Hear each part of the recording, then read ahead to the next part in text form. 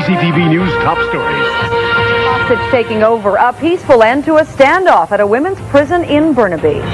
And it's noisy, but it's a big moneymaker. Indy roars into the local economy.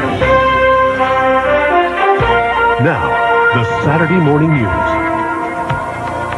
Good morning and welcome to the new BCTV Saturday Morning News on Global. This is the beginning of a new era for us at this station, as we are now part of the Global Television Network. As you can see, we have a new look and a new state-of-the-art studio.